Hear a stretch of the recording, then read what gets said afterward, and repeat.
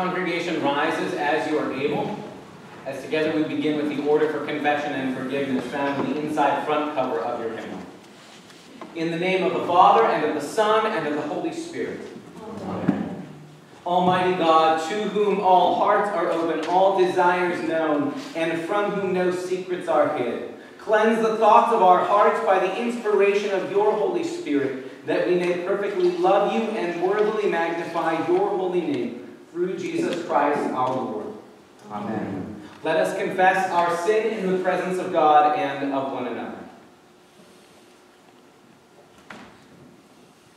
Gracious God, have mercy on us. We confess that we have turned from you and given ourselves into the power of sin. We are truly sorry and humbly repent. In your compassion, forgive us our sins, known and unknown, things we have done and things we have failed to do. Turn us again to you and uphold us by your Spirit, so that we may live and serve you in newness of life. Through Jesus Christ, our Savior and Lord. Amen. God, who is rich in mercy, loved us even when we were dead in sin and made us alive together with Christ. By grace you have been saved. In the name of Jesus Christ, your sins are forgiven. Almighty God, strengthen you with power through the Holy Spirit, that Christ may live in your hearts through faith. Amen. We sing as our gathering hymn number 660, Lift High the Cross. 660.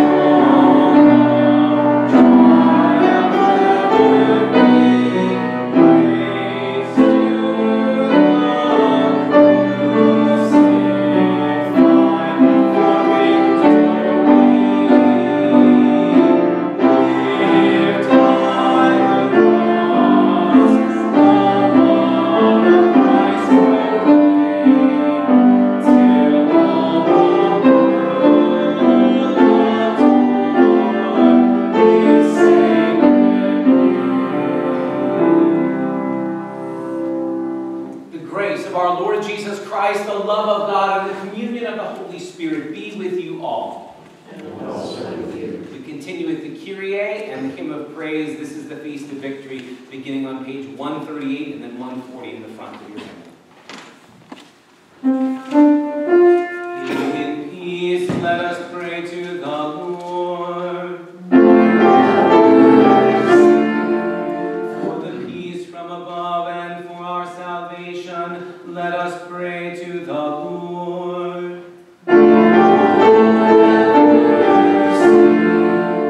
the peace of the whole world, for the well-being of the Church of God, and for the unity of all, let us pray to the Lord.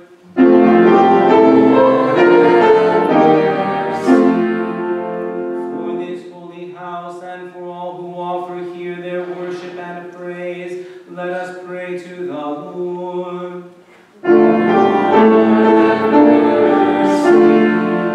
Help, save, comfort, and defend us, gracious Lord.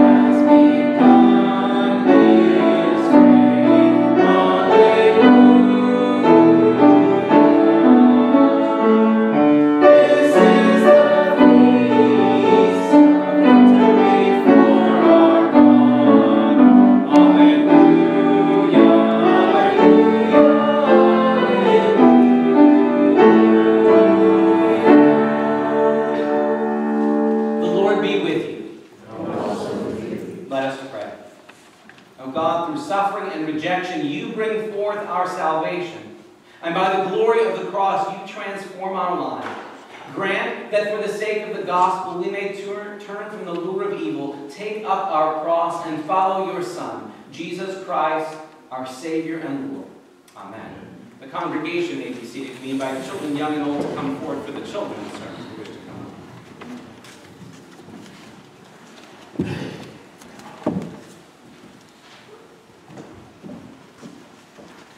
Come on up, Parker. We got room for you too.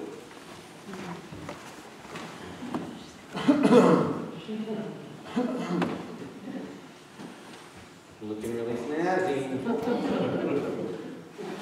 All right. Now that the brain trust has been assembled, just out of curiosity, are there people here who've come up on the front row who maybe have a guess about what you think you want to be when you are done with school? Like what you want to do for a job or career or something? You have a guess? Okay, what's something you might be interested in? Psychology. Okay. So, could I ask you, would it work really well if you said, I want to be a psychologist, but I hate talking to people about their problems, so I want to be a psychologist, but never has to deal with any people or their problems? So would that work? That would be hard to pull off, right? Anybody else have any guesses about what they might be interested in doing one day when you are grown up? No? What if I said to you, I would like to be a mountain climber. You know, a mountain climber who sits on a beach all day and drinks delicious beverages and never goes above sea level. A mountain climber. What might you say to me? You might say, I am missing the point of what a mountain climber is, right? Or if I said to you, I want to be heroic like a firefighter, you know, and sleep in and watch movies all day and never have to go near fire or danger or up on a ladder or hold a hose because I'm also afraid of water. Would that be a helpful way of being a firefighter? No, you would say to me, I think you're misunderstanding what a firefighter or a mountain climber is, right? There's some things, it's not just the name or the title. You do certain things. If you're a firefighter, guess what? You're going to be fighting fires. If you are a mountain climber, it is likely you will be around mountains. If you are a psychologist, you will be around other people. That's part of how it works, right? And whatever other things we might want to be with our lives. And the reason I want us to be clear about this is I want to ask you, what do you think it involves to be a follower of Jesus? If we're going to follow Jesus, what kinds of things might that get us into?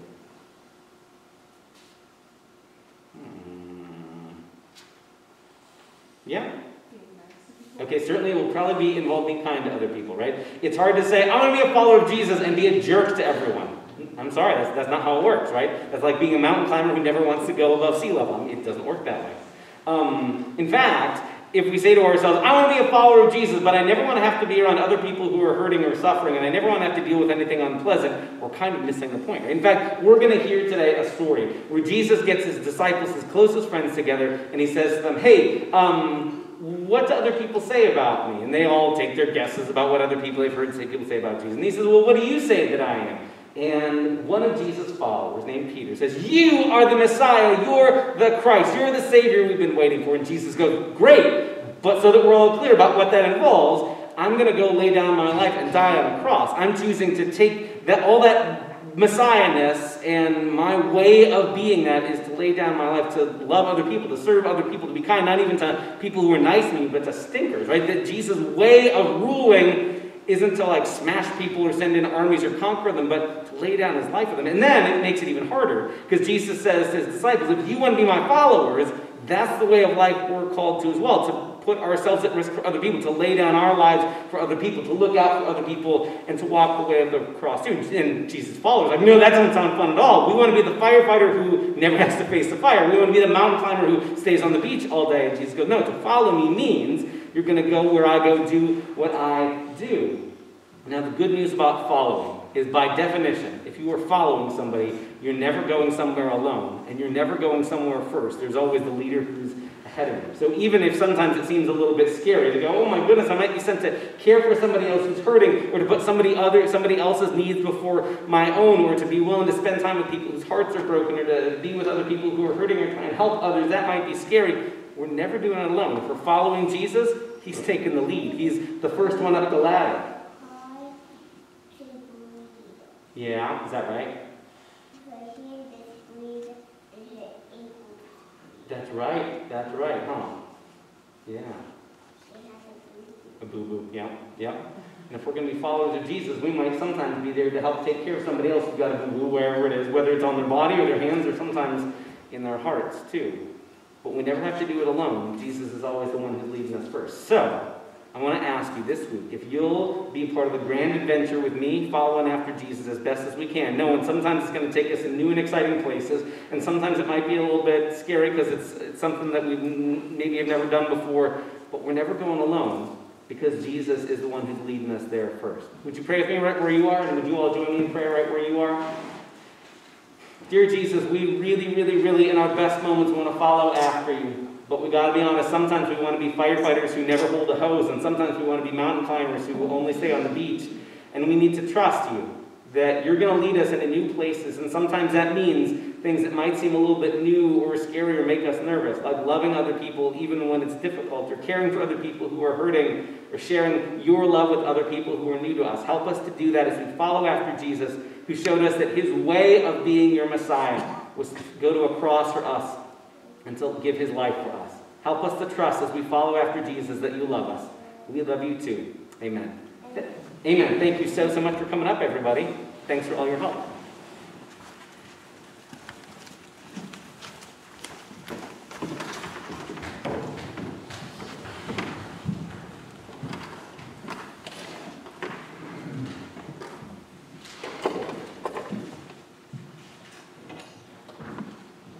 Our first reading is from Isaiah chapter 50, verses 4 through 9. Our first reading. The Lord God has given me the tongue of a teacher, that I may know how to sustain the weary with a word. Morning by morning he wakens my ear, to listen as those who are taught. The Lord God has opened my ear, and I was not rebellious. I did not turn backward. I gave my back to those who struck me, and my cheeks to those who pulled out the beard. I did not hide my face from insult and spitting. The Lord God helps me, therefore I have not been disgraced. Therefore I have set my face like flint, and I know that I shall not be put to shame. He who vindicates me is near. Who will contend with me? Let us stand together. Let us stand up together. Who are my adversaries? Let them confront me. It is the Lord God who helps me, who will declare me guilty. Here ends the reading. Our psalm for today is Psalm 116, verses 1 through 9, which you can find on the left and middle column of our bulletin. I'll read the regular type, and the congregation is invited to read the bold type. I love the Lord, who has heard my voice and listened to my supplication. For the Lord has given ear to me whenever I call. The cords of death entangled me. The anguish of the grave came upon me. I came to grief and sorrow. Then I called upon the name of the Lord. O Lord, I pray you, save my life. Gracious is the Lord and righteous. Our God is full of compassion. The Lord watches over the innocent. I was brought low, and God saved me. Turn again to your rest, O my soul, for the Lord has dealt well with you. For you have rescued my life from death, my eyes from tears, and my feet from stumbling. I will walk in the presence of the Lord in the land of the living. Amen.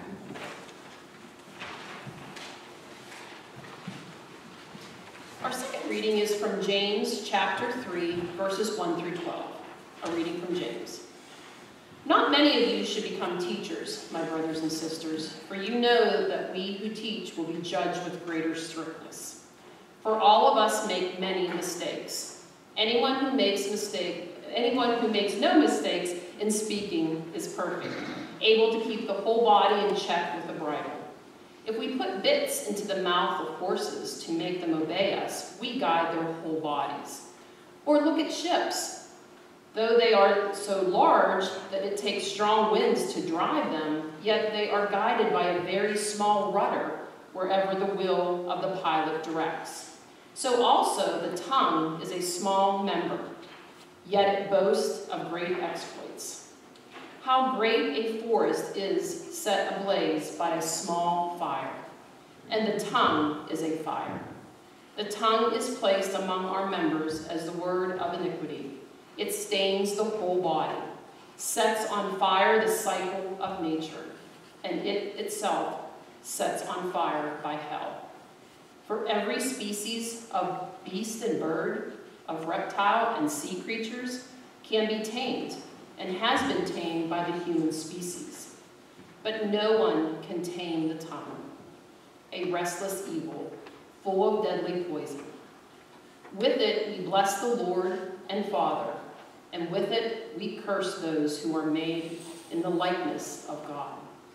From the same mouth come blessing and cursing. My brothers and sisters, this ought not to be so. Does a spring pour forth from the same opening from fresh and brackish water? Can a fig tree, my brothers and sisters, yield olives, or a grapevine figs? No more can salt water yield fresh. Here ends the reading.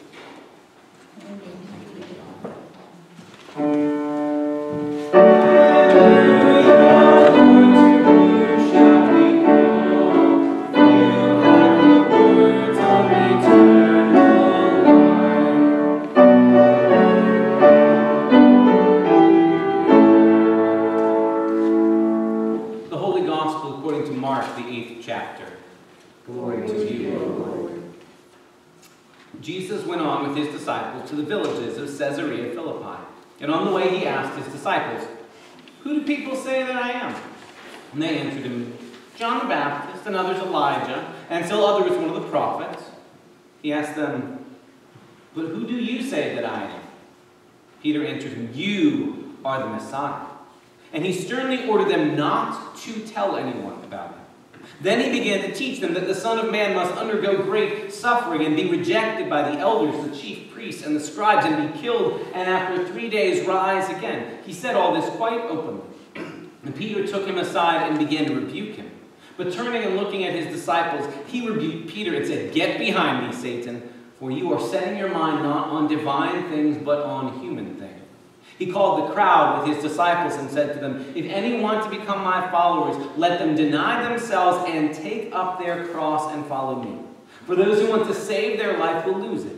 Those who lose their life for my sake and for the sake of the gospel will save it. For what will it profit them to gain the whole world and forfeit their life? Indeed, what can they give in return for their life? Those who are ashamed of me and my words in this adulterous and sinful generation, of them the Son of Man will also be ashamed when he comes in the glory of his Father with the holy angels." The gospel of the Lord. Praise to you, O Christ. The congregation might be seated.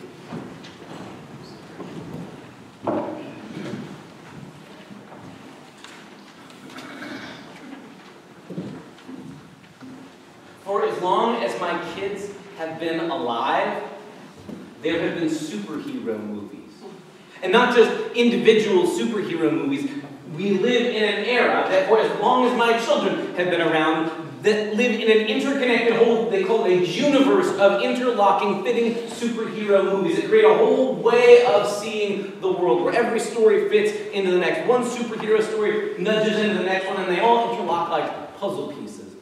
And some part of me, comic book nerd that I am, is geeking out over that. Some part of me thinks it's cool, not just for my own sake, that I can watch one superhero movie and they're going to drop hints about who the next one's going to be, the next one after that, and to know that Marvel, which knows it's a cash cow, has movies and TV shows on the drawing board for possibly the rest of my life. But also, it's kind of cool as long as this fad has been going on and my kids are getting older, that they can also be a part of this now. Movies that were too intense for them when they were very little, they can now maybe get to see and geek out along with their nerdy dad. It's a dream at least. But I noticed something a couple weekends ago. I took Mark to go see whatever the most recent Marvel superhero movie was, Shang-Chi and the Legend of the Ten Rings. The names are getting longer and longer, and the heroes are getting more and more obscure. But as I watched this movie, at one part of me geeking out, thinking, this is cool, now Mark and I get to have these moments of watching these movies together. I watched this story unfold, and I thought to myself, I've seen this story before. The plot at some point becomes kind of repetitive. The way any of those superhero movies work, from Iron Man 10 years or more ago to Steve Rogers, Captain America punching out Nazis, to Hulk smashing things, the story all basically works the same. You identify who the hero is, and a villain arises who has even more diabolical and world-destroying powers until a climax where it looks like the villain is going to destroy the city, the world, the country, whatever. And then finally, what's necessary is the hero to step up with enough firepower to smash their enemies into submission. As though basically the problem, whatever problem it is, whatever the villain is, whatever the superhero story is, basically it's going to come down to who can pound the other person better, who can blow up the other person better, who can smash or intimidate the other person better. And basically, one story after another. You can trade color schemes or origin stories or symbols. But whether it's Iron Man or Captain America or Black Panther or in the DC universe, Batman and Superman, they all boil down to villain that seems very, very terrible, needs punching very, very hard. And with enough punching, you can solve the problem and stop the bad guys. Of course, all the superhero movie makers know that really just sets up a sequel where you get a bigger villain needs to come on the scene, or you get a bigger problem, and we need even more firepower or more heroes to get together, or the quest for some finally superpowered superhero who can destroy them all and vanquish all the evil. Only when we've done making money, I guess. It occurs to me, as much as some nerdy part of me is excited about new superhero movies, it also occurs to me I'm kind of tired of that storyline, because it doesn't really say anything new, and I'm not really sure it's true. I'm not sure it's ever been true. That what we need to face the powers of evil is just the ability to punch it or blow it up or shoot at it bigger and badder than we did before. And I say that as someone who, as much as I like those movies or those characters, knows there's an awful lot of brokenness in the world, that we've been figuring out bigger and bigger ways to shoot and blow up things and punch each other, and that doesn't seem to solve the deep problem inside each one of us and all of humanity. Not only have my kids not known a world where there weren't superhero movies, they also haven't known a world where we weren't fighting a war. Half of my lifetime has been spent with one particular war. In my formative years, in the late days of the Cold War, where the assumption was what we need to defeat our enemies is bigger and bigger nuclear missiles than they have, with the thought that maybe if we can threaten them that we'll blow up the world before they do, maybe that will keep them from doing it first. And it doesn't really seem like that's ever saved the day. At most, it has had this precarious, always-on edge fear that you might have to go under your desk for a bomb shelter drive, an emergency drill, or be afraid that something might blow up before the end of the day. My kids have never lived in a world where that wasn't always going on in the background, and for most of our lives, something like that has always been going on. It seems important to me to note the stories we tell ourselves aren't just for entertainment, but at some point we become the stories that we tell. So maybe it's not surprising to me that living in a culture where most of our storytelling is you need somebody with bigger and badder firepower to blow up somebody else who is the threat on the scene, we become that kind of people. And maybe then I'm a little bit nervous about the fact that before my son could wear it, we had one of these masks on in the house because he wanted to be Iron Man, even before this mask was too big for him to wear, and I was the one geeking out wearing it when nobody was watching. I don't mean to rag on our time and our place, because it seems that this is a human thing. In fact, 2,000 years ago, when Jesus is gathering momentum and followers, he has a conversation with his disciples, and it becomes pretty quickly, they've all heard the same kind of myth, the same kind of story. That what we're waiting for is someone to come along with big enough firepower to stop whatever the villains are, the ominous them out there. What we need is just someone who's powerful enough to smash or destroy or crush them. When Jesus asks his disciples, what do you say about me? Peter's answer, although right, brings a big, big asterisk. Peter goes, you're the Messiah. But everything Peter has heard, all the storytelling he's heard all his life, and for generations before him, what this Messiah figure is going to be is basically a first century Avenger, basically sort of a Captain Israel instead of a Captain America, someone who will defeat our enemies by raising up an army or commanding angels to come and zap our enemies and will crush them and destroy them. That's what the world needs, is when there's an enemy that's oppressing us, what we need is God to send a superhero who either with laser beams shooting out of his eyes or angels at his disposal or raising us up to fight him back. That's what we need, is someone who will crush our enemies that way. And for generations, the people of Israel and Judah have been telling that kind of story. When God finally sends Messiah, we'll know it because he'll be like a superhero, because he'll be like a divinely appointed Hulk who will just smash whatever the empires are of the day. And they had lived through one empire after another, from the Babylonians and the Assyrians to the Greeks and the Medes and the Persians to the Romans in Jesus' day. It seemed this unending, like a league of doom, like in the superhero movies. One empire after another, conquering them. And the hope became, the assumption became, what we need, obviously, is somebody who will raise up an army to fight off those enemy invaders and destroy our enemies. That must be the way God saves the day. It's the same myth of redemptive violence that my kids get excited about and I geek out about as well. So Peter goes, yeah, you're the Messiah, and I'm ready. If you're telling us, Jesus, if this is our time to call to arms, okay, we're ready. Or are you just going to fight with angel soldiers? And Jesus immediately goes, that's not what the word means. It's like that famous scene in the movie Princess Bride where the guy keeps saying inconceivable, and one person has to say, you keep using that word. I don't think it means what you think it means. To be the Messiah, Jesus says, isn't about God raising up an army and smashing or blowing anything.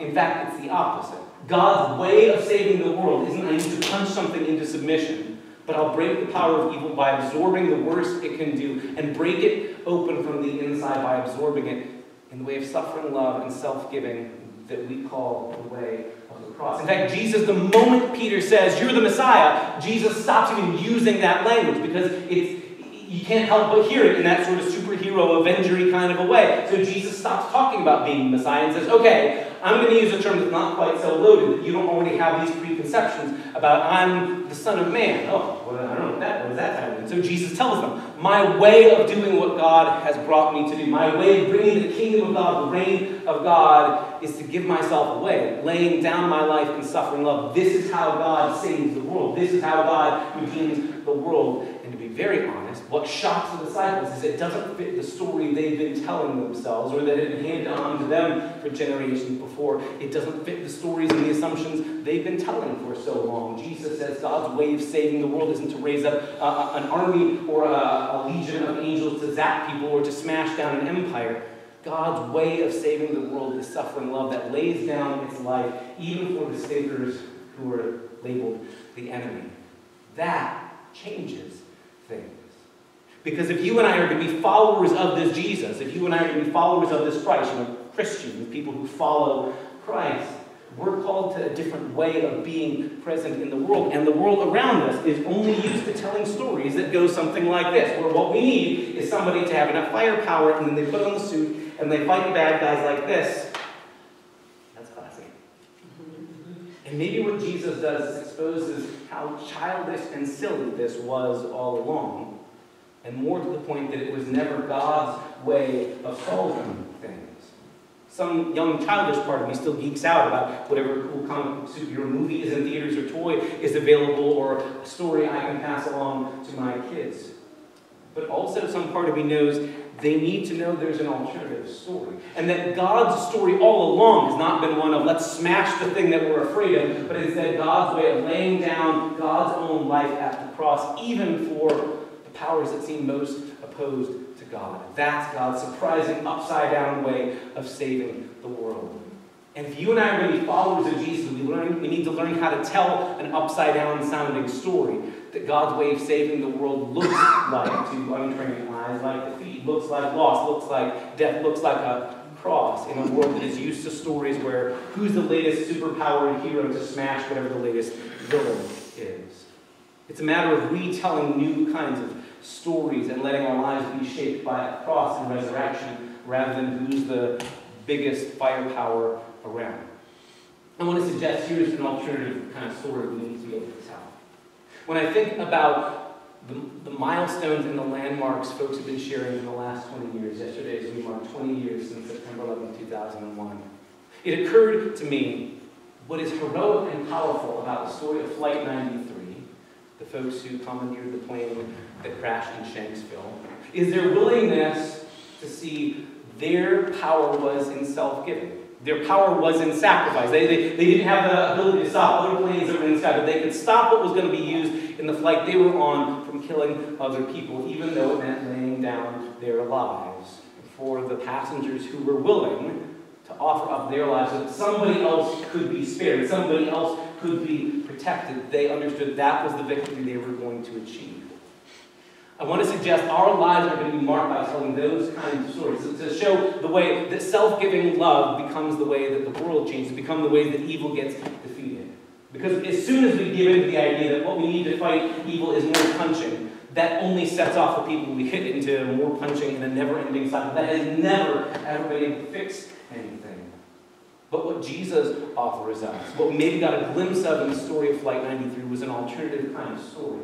The way self-giving love changes things by taking the worst that evil can do and saying, I'm not going to play by those rules.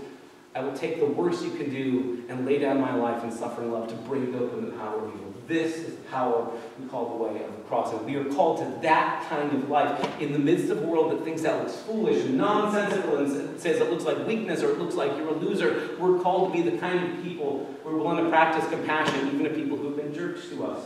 We're called to be the kind of people who will go out of our way for the sake of other people, even if it's inconvenient, difficult, or slightly uncomfortable. We're called to be the kind of people who love even people who are really, really difficult to love. We're called to be the kind of people who see conversation as a way to learn from other people rather than to yell at people or beat them up with our words. We're going to be different in the world because of that.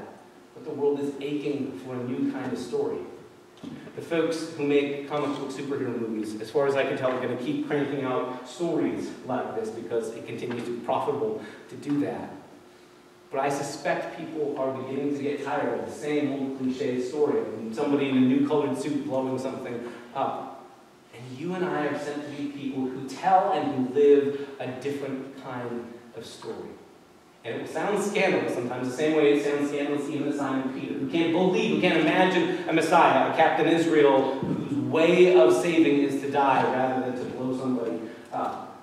But the world is aching for that kind of message that is both good and new. How this week will you and I be people who embody a different kind of a story for a world that is tired of the same old cliches like this? Where will the newness happen? In you. Amen.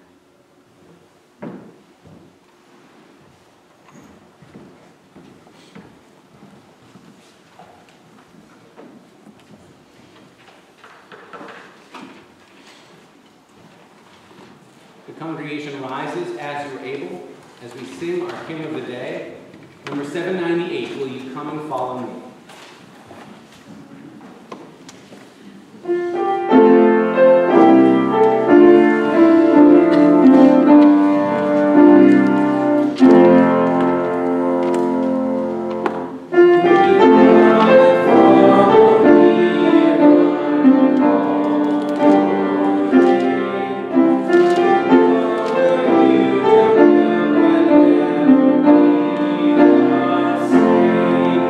We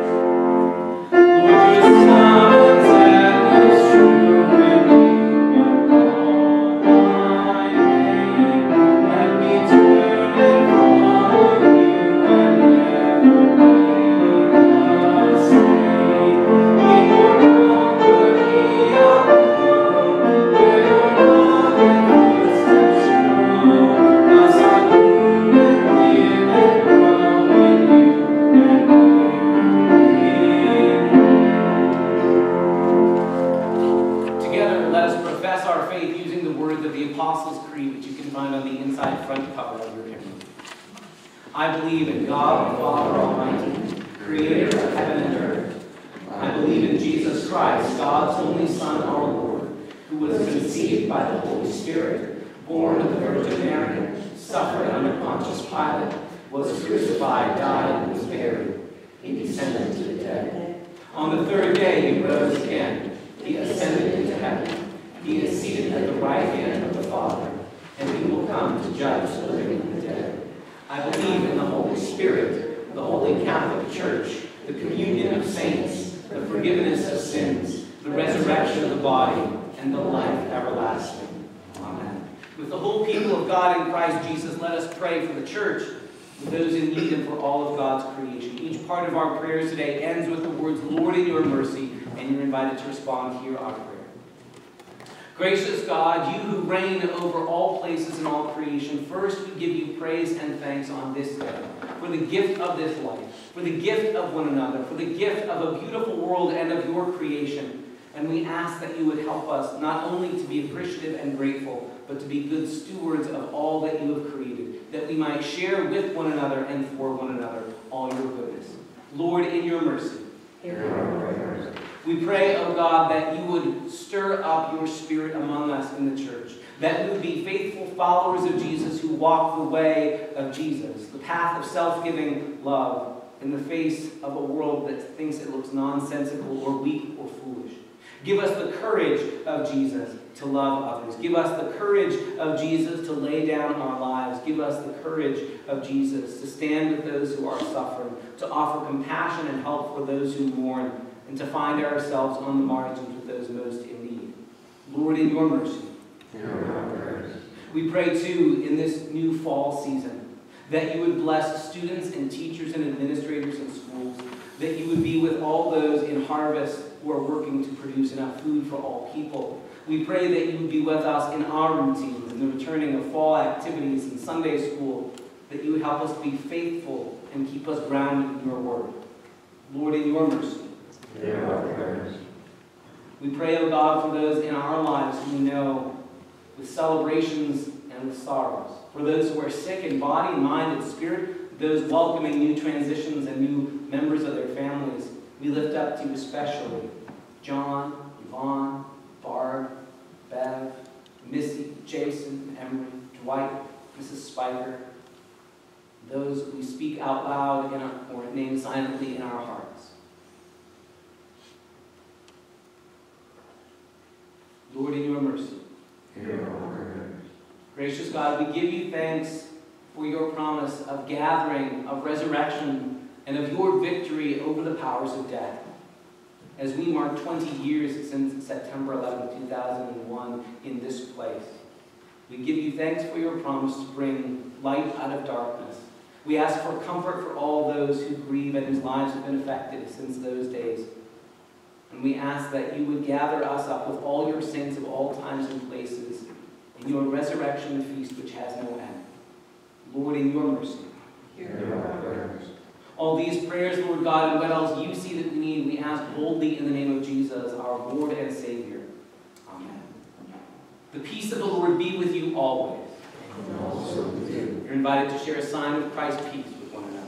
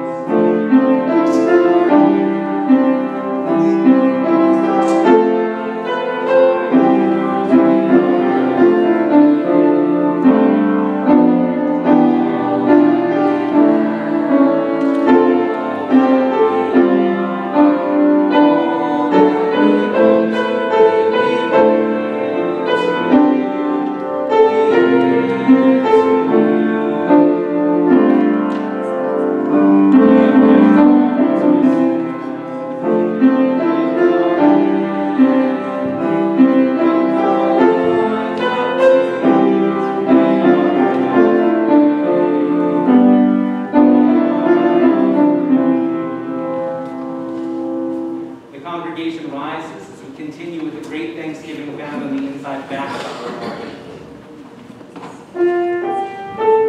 The Lord be with you.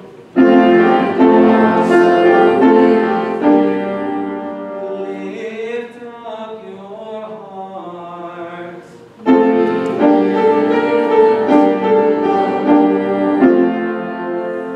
Let us give thanks to the Lord our God.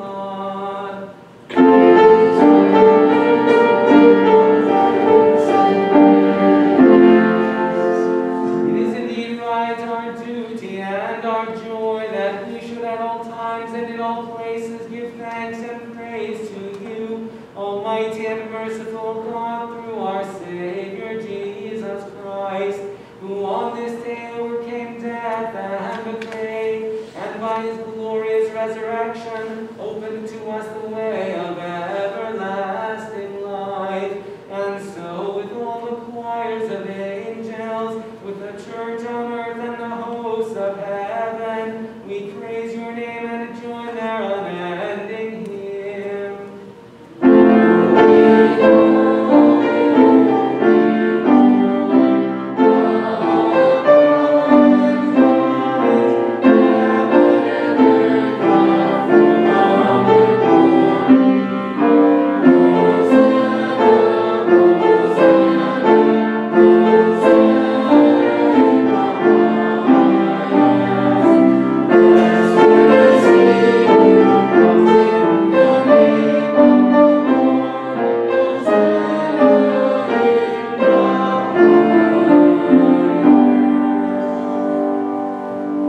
Holy God, you alone are holy, you alone are God. The universe declares your praise. Beyond the stars, beneath the sea, within each cell, with every breath, we praise you, O God. Generations bless your faithfulness. Through the water, by night and day, across the wilderness, out of exile, into the future, we bless you, O God. We give you thanks for your dear Son at the heart of human life, near to those who suffer, beside the sinner, among the poor, with us now. In the night in which he was betrayed, our Lord Jesus took bread, gave thanks, broke it, and gave it to his disciples to eat, saying, "Take and eat, this is my body, which is given for you. Do this for the remembrance of me." Again, after supper, he took the cup, gave thanks, and gave it to his disciples to drink, saying, "This cup is the new covenant in my blood, shed for you and for all people for the forgiveness of sin. Do this for the remembrance of me." Remembering his love for us on the way, at the table, and to the end, we pray boldly in the words Jesus gave us, saying, "Our Father, who art in heaven, hallowed be thy name. Thy kingdom come, thy will be done, on earth as it is in heaven. Give us this day our daily bread, and forgive us our trespasses, as we forgive those who trespass against us. And lead us not into temptation, but deliver us from evil. For thine is the kingdom, the power, and the glory, forever and ever. Amen. These are the gifts of God for the people of God. Come and receive. The congregation may be seated. To remind you, you'll come up by the far left side. The congregation rises as you are able. The body and blood of our Lord Jesus Christ strengthen you and keep you in his grace. Let us pray. O God, we give you thanks that you have set before us this feast, the body and blood of your Son. By your Spirit, strengthen us to serve all in need and to give ourselves away as bread for the hungry. Through Jesus Christ our Lord. Amen. The Lord bless you and keep you. The Lord's face shine on you and be gracious to you. The Lord look upon you with favor and give you peace. Amen. We sing as our sending hymn, On Our Way Rejoicing.